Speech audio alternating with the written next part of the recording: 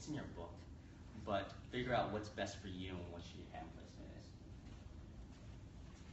Go ahead and go in that position again. Okay. Hold it right there. Don't let me pull you back. In 3, 2, 1, go. Hold, hold, hold, hold, hold, hold, hold. Other side. 3, 2, 1, go.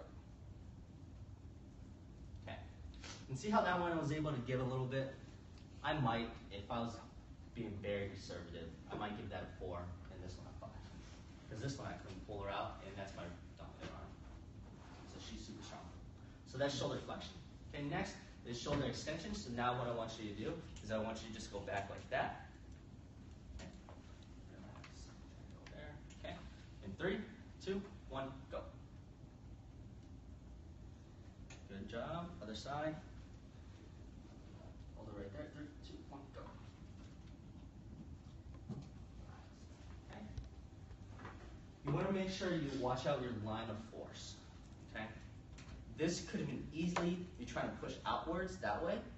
Okay. Did you feel that?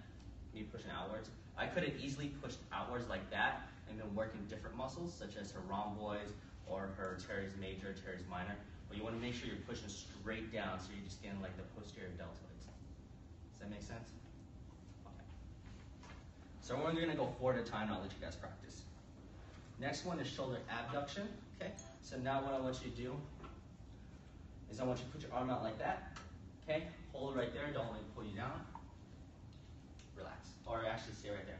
So there's a couple ways of doing this. You can actually increase the lever and put her arm out and push down the wrist. This would be done if someone's so much more strong than you that you need more leverage to overcome their force.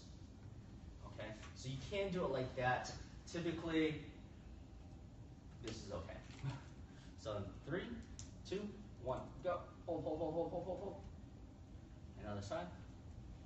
3, 2, 1, hold, hold, hold, hold, hold, hold, hold. And relax.